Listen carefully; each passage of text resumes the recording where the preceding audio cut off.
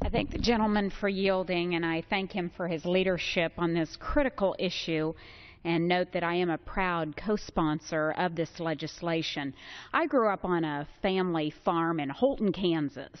However, as anyone from a tight-knit community knows, folks see it as a civic duty to pitch in where help is needed. And this means that many folks choose to be volunteer firefighters. These volunteers give freely of their time and well-being to help ensure that when disaster occurs, folks in the community are safe.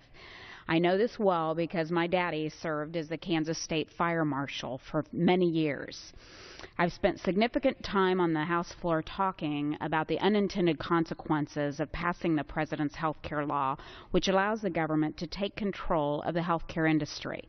Well, this another one of those unintended consequences. The President's health care law will penalize volunteer firefighters and EMTs by counting them as full-time employees and possibly subjecting their departments to the employer mandate tax.